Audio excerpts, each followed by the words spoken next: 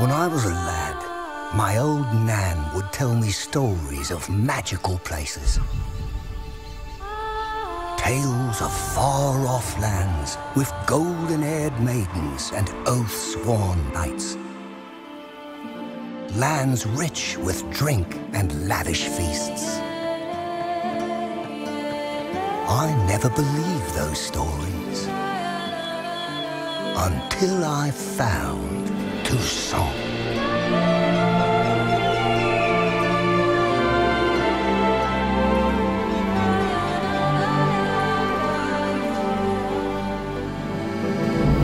This is a land left untouched by the tides of war, easily rivaling Velen or Ardskellig in size.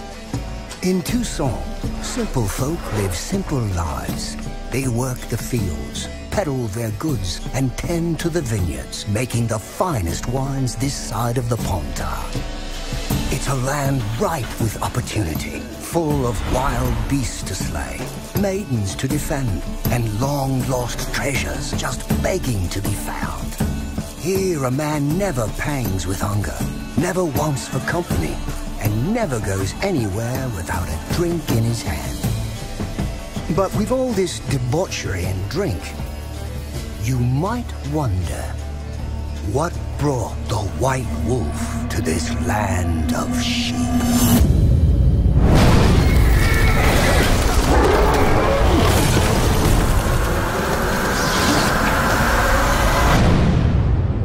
Well, I think it's time I told you a story.